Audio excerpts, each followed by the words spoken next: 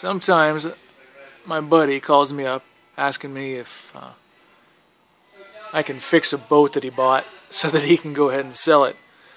And in this case, although he's replacing the motor completely, I was a bit worried that the gel coat might have been a bit too neglected for me to do anything. Although you can see it's got a reflection, it's just so faded. But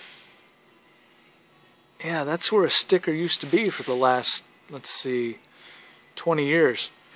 So bad. However, we were able to, with a little bit of time, patience, and skill, throw this over to this.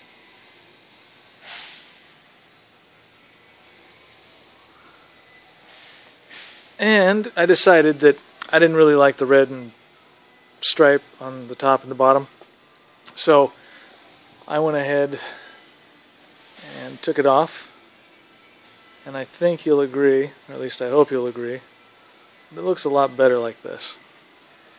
Not quite the dated look that it had originally.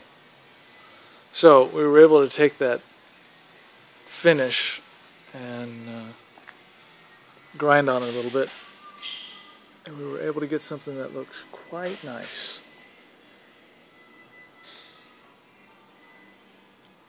So it turns out that my buddy has done himself a service by purchasing a boat with a blown motor, and being that he's a pretty decent mechanic, he's going to go ahead and swap out this blown motor for one that he just purchased, and he's going to go ahead and sell this, which is cool, because this should inspire some of you that if your boat looks all nasty like this and you're thinking about just selling it, maybe don't sell it.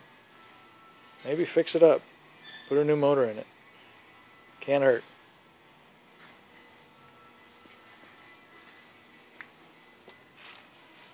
I know, now that you see the interior, you're probably thinking that I shouldn't have removed the red stripe.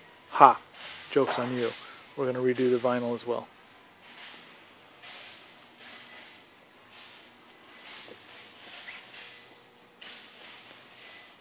So this old boat is finally coming back together. And as soon as they get a new motor in there, it should be raring to go out there.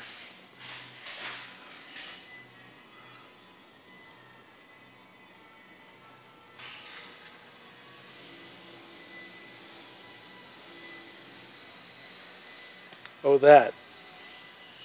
Yeah, don't worry about that.